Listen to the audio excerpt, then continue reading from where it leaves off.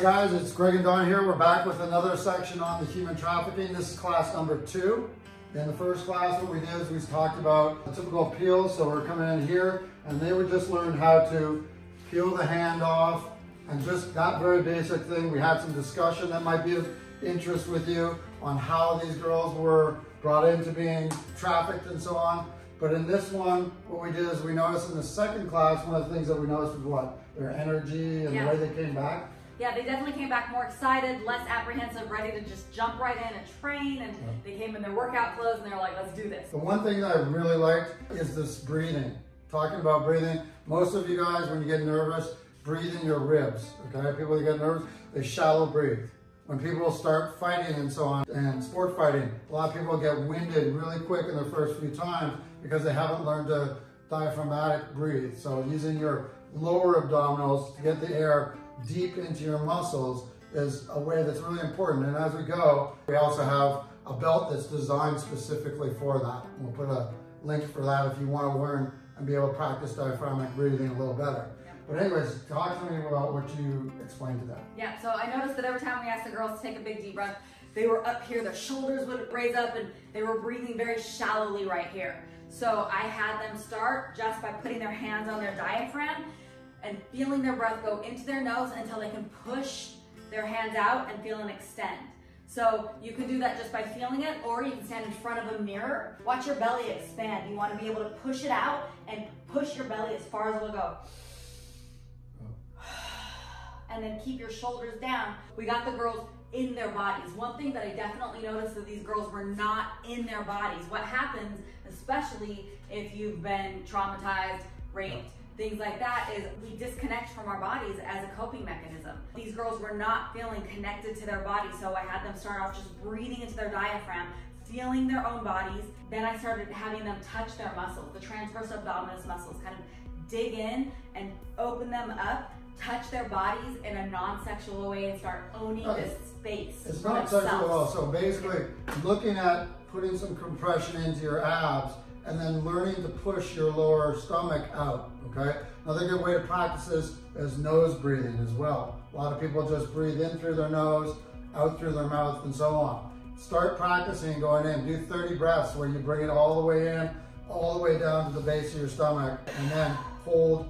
Exhale as a nice powerful exhale, but in and out through the nose is a good way to start bringing in, to bring in more oxygen into your body. By doing that, you also train your lungs a little better. So we'll be getting into the breathing stuff, and we're going to expand on this as we go. But I think this is a really good start for anybody that's in any kind of scary situation. Yeah, being able to change your breathing is very important. The other benefit is when you can control your breathing and the adrenaline is high, you can bring it back down and control your breathing. We know this from sparring, we know this from rolling and doing live combat sports, but if you can train yourself to do that in an emergency situation, you can bring your adrenaline down, you can think clearer, and you can control the situation. And I really like that because you don't get a lot of this. You get it in sport fighting where people are getting all the specific and the smaller details, but for you guys that are teaching self-defense, consider doing that because that's one of the first responses.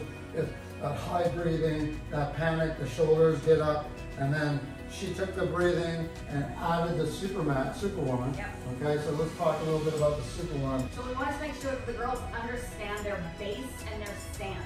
And we never want them standing like a pencil. Right. And we don't want their legs too far apart because then they still don't have balance there. Right. And solid, feeling all the way down to the ground.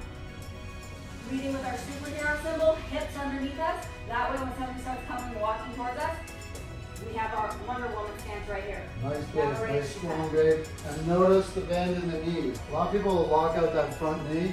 If you lock out that front knee, guess what happens to your back knee? You end up in a triangle. Okay, you lose that ability to balance. If your foot gets too far forward behind you, look what happens to my body. I start leaning in and giving your hair, your face, all this stuff. So find a stance, your natural stance. Your regular walking stance should be your fighting stance. If you get back, kick down, and be able, that's an important thing. Get that spring in your legs. This is for the ladies that are doing. Remember to get that. Now, at the same thing, if she sort of noticed me coming in and step back or step forward, she can use that push power, okay? So if she's coming in, give me a little shove right here. See how she's doing that? If we do it one more time. Now watch what happens here, okay? If she's in this position, she can use that back leg, get that knee bent bit and push me. She can shove me nicely. But if you kick that foot way back a little so it's kind of extended behind you, okay? Try to push me from here. There's nothing in here, okay? You've already lost your power base. So if you don't have your feet under you that you can really project somebody, you don't want to be out here, okay? See how this is? I don't want to push somebody from there. I want to get in and be able to push them off. So you need that back foot to be under you. The other thing we talked about is always leading from our superhero symbol, especially with our eye contact and our energy. Right. There's a huge difference between standing like this, with your energy down here. This is not very confident. This is not somebody that exudes confidence. But when we're here, shoulders back, Wonder Woman, your superhero symbol forward, eyes up, eye contact, that's different energy. No matter how she's getting short in my face. you are. Yeah, like if I'm here, now she might do this where she's coming in and fronting and letting that person know I'm not afraid of you. You don't have to do that, but this is the kind of attitude you want at the same time. So when she's there, she notices what I'm doing, okay? Anybody that's attacking, unlike sport fighting where I'm gonna be elusive, maybe change my eyes, fake you, pump fake. When anybody is attacking, when anybody's really aggressive, I guarantee one thing, they're looking straight at you. If you look and see with their eyes, they're not gonna go and do like a little trick. They're coming to get hold of you. So you know their intent, you read those eyes, you can see what's going on from that. The other thing, if you're looking as guys, we're describing it, it's that same samurai stance. So we don't want to be leaning forward. We don't want to be street fighting, rear lean, like a feint lean. We want to be nice and solid between the feet. As she's saying, no legs, I almost fall right there. No putting your heels together. No going super wide back, which is that kickstand stance. And also, don't put your feet in alignment with each other. Because again, you're swinging off the sides. Yep, so we're talking about footwork. It's always better to shuffle. Correct. In all the directions. We're always shuffling, we're always moving here so that I never lose my balance. Side, circle, shuffle. Correct. The basic idea here is that if I'm going to move forward, I move forward with the first leg. Now, a problem that a lot of people think of is we're designed to walk, right? So we walk with our head over our foot. And when you're in a fighting stance, you want to slide. So I don't want to step like this. I want to keep my head back and slide. If I'm moving forward, the lead foot moves. If I'm moving backwards, the rear foot moves to the side leg. If I'm moving to the left leads. And then the other foot always catches back up to that natural stance, okay? You need to have your hips, you need to have your legs under you in order to be able to get the torque, be able to get your power base. Otherwise, you're gonna just be in this karate style straight fighting stance. We need to be able to move, we need to be able to run. Okay, so on the things, we'll do a quick review here. We'll bring it in close so you can see. So she came in, they've got a hold of my throat, and we're doing the same side. Now notice right here, thumb goes to the back of the hand. We're getting over and getting the meat of the hand right here. So I'm pushing and turning. Remember also that the same hand that I'm grabbing with is the shoulder that I'm moving with, okay? So I'm going here, bringing that shoulder back. Just by moving this shoulder back here, I'm opening up that wrist, that grip, okay? I'm weakening it. It's gonna be very strong when she can squeeze right here, okay? But as soon as I turn, that makes it less. I can literally just turn right through. All right, so one more time. In, hand goes to the back. We haven't talked about all the things, the eye pokes and everything yet that we're getting into, okay? Because it's just second section, okay? So turning, we've got this. If I want to be safe with somebody, I put it right down into their wrist, so if I don't want to hurt them. If I want to add more pain, I'm going to do a bend plus a twist turn. So I want a spiral motion that's going towards that elbow, and notice the effect. Now, once I get down below their waist, they're going down. My waist, that lock's going, okay? You've also, as we mentioned, as we're going, this could be coming up at the same time. So I'm coming across, I'm reaching across, thumb is going again, back of the hand, but not into the fingers, all right? I want that pushing pressure that I can use. So as I'm turning, I'm coming across, this shoulder's moving back, there it is. See it right here? Now, we talked a couple options. You can just shove the person and be out of there. I can pull and go out the back side. Now we introduced what comes later is a little bit of these lightning locks. So if I come in, I can keep this to my body. I'm not gonna hurt her, but you can drop them nice and easy right here. That's coming in the future. It's just for you guys. Okay? And yes, I can always turn them out and add the kicks or the knees, whatever I want in here. So there's a lot of options we'll be adding. We don't want to get too confusing at first. All right, so on this one here, I'll have Ron hold this. We're looking at the head, so let's look so I get a couple angles. 4 basic angles, okay, and it's just gonna be depending on where I'm positioned, okay? If I'm positioned over here, it's a little different than I'm positioned here. So the first idea is always, if they're sort of in your face, is to turn them away from looking at you, all right? As I turn them away from looking at me, that hand right here, I'm looking for the palm heel to hit along the angles of that jaw, okay? Then the eye socket, the zygomatic bone, which is the cheekbone, are under the angle line of the jaw. So the first one I'm doing, turn them away. If they happen here, they get back into their stance and they jolt. Now, if I go here and I push, that's another option.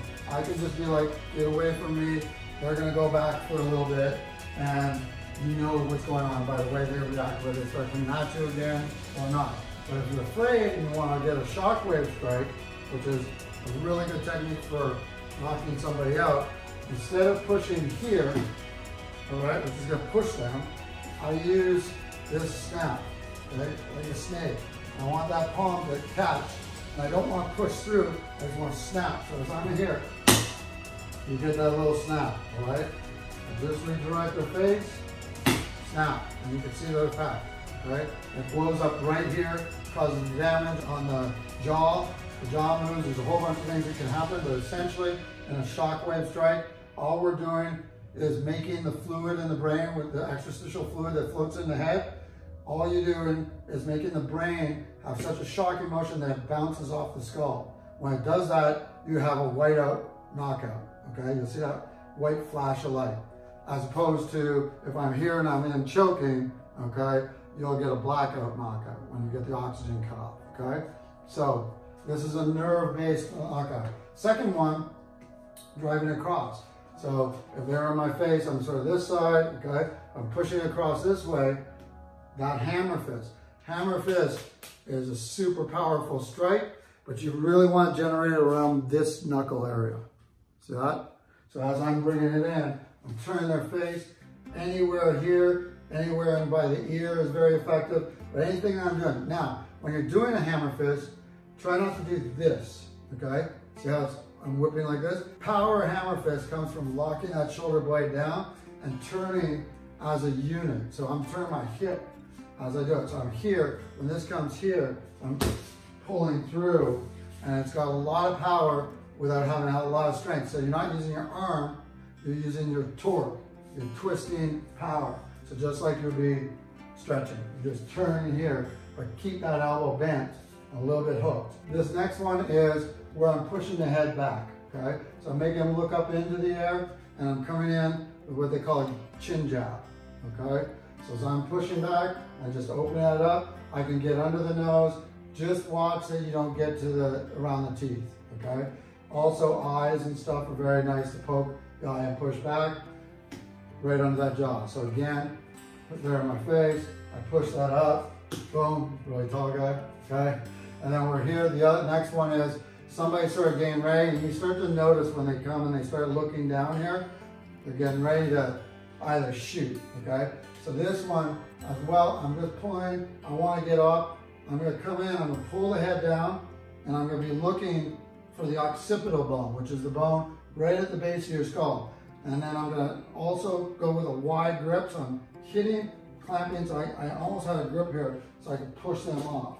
But this is just that sort of person that's looking, they're in your face, they're like, come here, we're dealing with that type of guy right now, okay? So I just pull down, and just from here, striking here or striking here, I'm going to sort of do an Olay. So as I go, I'm clearing myself out here.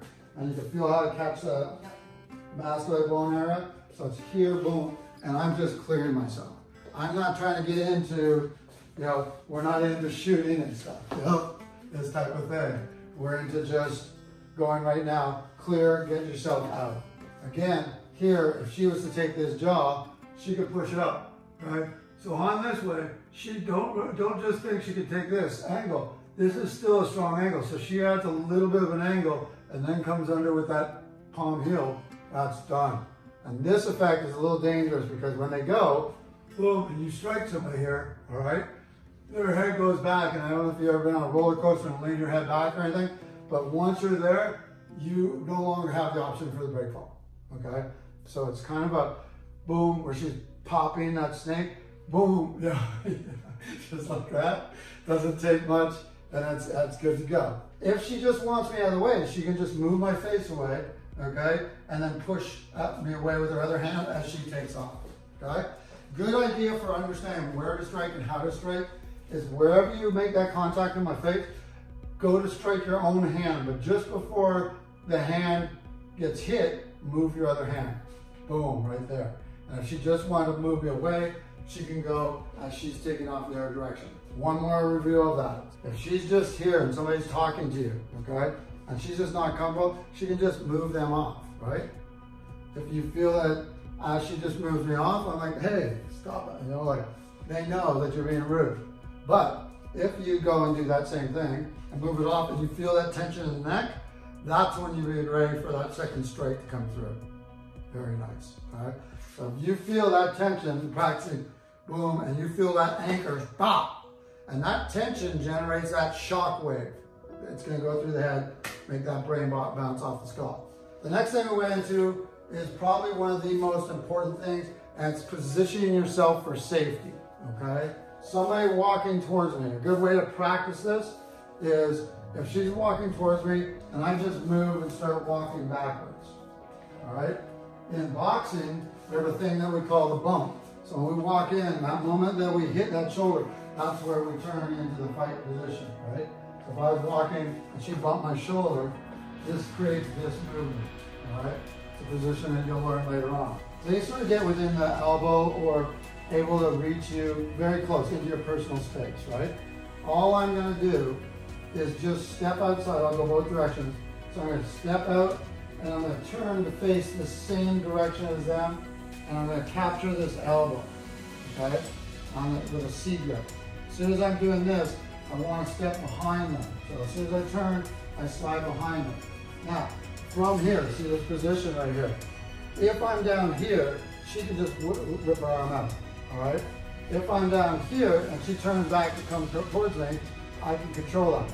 Now, a couple of things. If my arm's out over the side, way over here, and she bends that elbow, I have to have strength. But if I go here and tuck this elbow, rather than elbow out wide, elbow inside of the wrist and in front of the body, then that, even without me anchoring right here, you can see I'm pretty anchored.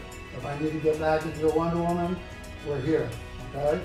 If she then tries to roll backwards, okay, I can use my elbow right out here, all right, to block. She comes back in, I can either capture. Now if she goes overhead, trying to release, I can just grab, re-grab. She goes overhead this way, I come back in and I get back to that same position. So those are 4 basic things on your position of safety. So again, sort of the hand and talking to you, it could be just somebody that you don't know and they're too close, a close hooker, and you just step off and I'm behind and I'm not squeezing hard. She's not feeling like I'm aggressive, all right? She's just feeling like I'm in contact. So as though you're like 1 pound of pressure. You're not walking over the way across the street, she has done it. And as you guys, we use this in our bouncer training and security training because once I'm here, I can then take that control, flip them into all kinds of stuff and so on. But right here, this position, she turns back towards me. If I'm here and I'm holding now, she turns back this way. I use that elbow, okay? I can also pull them back in and deliver. So one more time, she's just getting close to me, I'm awkward, I'm in, I'm just showing you the angle, see I'm slightly behind. I'm not out here, because if I'm out here, they're gonna be able to get me. So again, from this position, I don't want to get out in front of them because she's going to get behind me, all right? So what I want to do is, as I'm coming in here, I'm stepping, turning, and I'm in. There's a slight slide in behind. So as she pushes back in, and I notice that she's trying to turn and maybe throw a strike towards me, I can use this. Once I know that, boom, we can go right there. We're not talking about, we'll get into the more violent ways of stunning and doing knockouts in the future, but right now, just think of a strike going to turn their face away. You don't have to make a fist, and fists, guys, are not nearly as strong. No. Fists are for sport fighting, okay?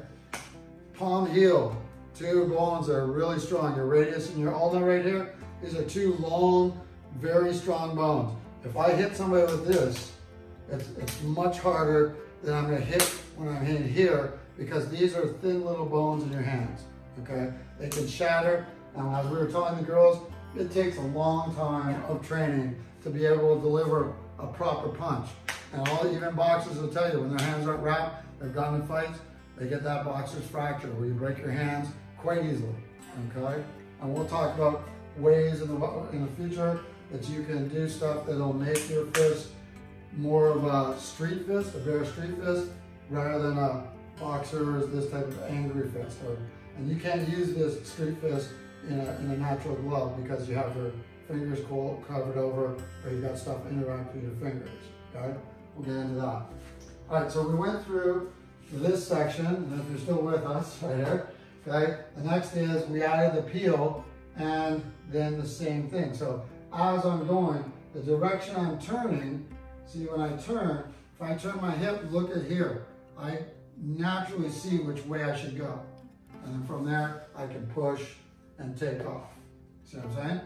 If she comes up with this hand, and I'm going this, you can go like this, all right? The problem is when I stretch somebody out and she drops this elbow, okay, I can run into this out, okay? So again, when I peel, I want to take that face and go the direction of where I'm going to put the hand, this here. So one more time, in, peel. At the same time as I'm getting a hold of this peel, I'm then turning. Notice I'm not doing this and going like this or bending. I'm turning my hip as I go, all right? And I can just take it down, try to put those together. So if I'm grabbing this way, whichever one you do, she comes over, turns that hip. By turning her hip, she added that 4 or 5 extra inches that you need, especially against a guy that maybe has, you know, you can see the difference here in height. She goes with the same side, okay? So as she's going here, she can push here. Later on, she can, when we get into the grappler's positions, she can hook that neck and really throw me right to the ground. So you can put something in there, deliver knees and so on. So we kind of tied it up. I think we got most of what we did. Yeah. What do you think? Yeah, we covered everything and talked about our breathing, our footwork, our Breathing, wonderful stance, eye contact. Eye contact, guys. Another thing is, at the end of the class, and we're not predicting, but they were asking about what happens when you have multiple attackers, because when these girls had pimps or they had other girls on the street, they were coming down like 2, 3 at a time. So we'll be talking about that if that comes up. We're very likely to talk about that in the next one. Thanks for checking us out. Please give us comments. Again, if you have any extra funds, we're going to have a thing in the bottom that will allow you to help fund this company that's doing it. So you can look just down below. And again, subscribe and come back, watch our stuff. Bye guys, thanks. See you. Thank you.